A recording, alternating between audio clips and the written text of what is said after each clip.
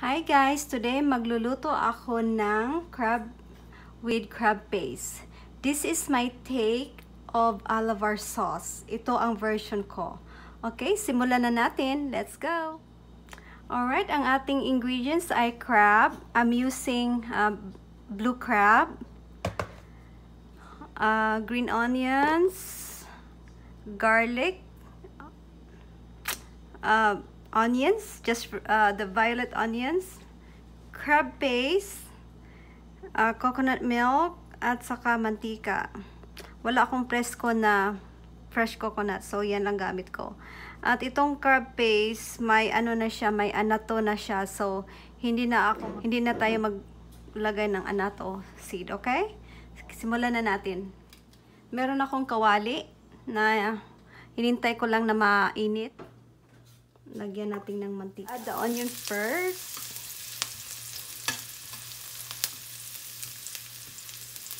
And then, we'll add the garlic.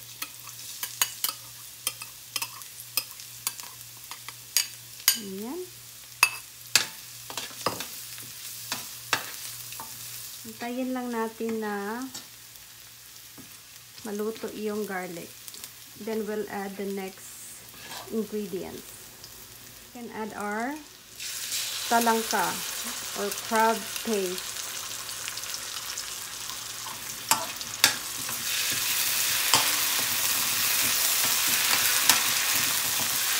Yan. Ang bango na niya.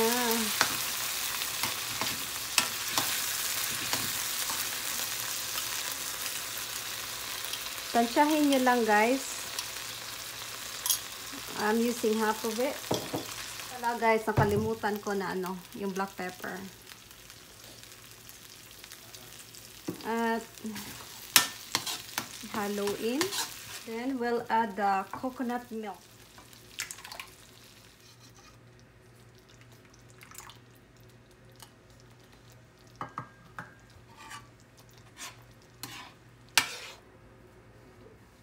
Hindi ko nilagay lahat ng coconut milk. I'm using just half of the can for now. We'll see kung kailangan natin ng mag-add. Pero yan muna. Simmer na yung sauce natin. Mag-taste test tayo. Kung ano pang kailangan. We'll add some salt. Aking asin. Now, we'll add the crab. Para naman manuot yung lasa niya. Siya nga pala, yung crab ko, binuboil ko lang ng tubig, kunting asin, at saka black pepper. Yan lang.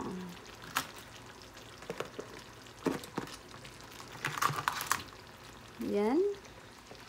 Mix. Muna natin siya guys. Para manuot yung lasa. We'll check back with this in 5 minutes. Alright guys, it's been 5 minutes. I-check na natin yung ating crab.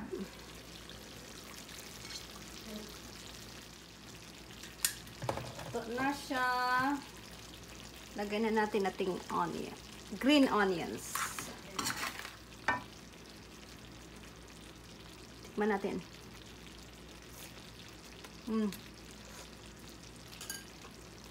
Sarap. Transfer na natin. Yan. Finished product. Yan, sarap. Matakaw to sa kanin.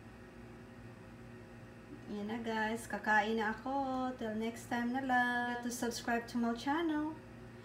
And press the like button. Bye-bye.